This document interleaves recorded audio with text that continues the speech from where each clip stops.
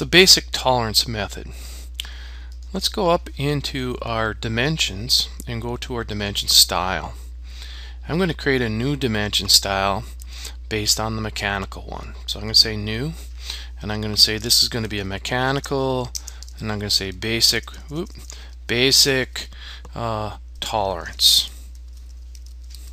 and I'll continue.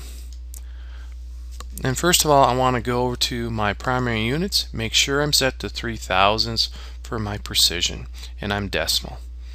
And I'm also suppressing my leading zero for inches here. Then I'm going to go to my tolerances tab. I'm going to go and choose the basic method. I don't have to really choose anything else just hit OK. And I want to make sure that is the current type, which it is, the current dimension style type. So it is. I'll say close. Now I'm going to go up and create a linear dimension, and this time I'll pick the endpoints or something different, and I'll pick the other endpoint, and then I'll place it. And notice it builds a rectangle around the basic dimensions, thus telling us that this is a basic or a theoretical dimension. So we want to make this as theoretically close to that dimension as we possibly can.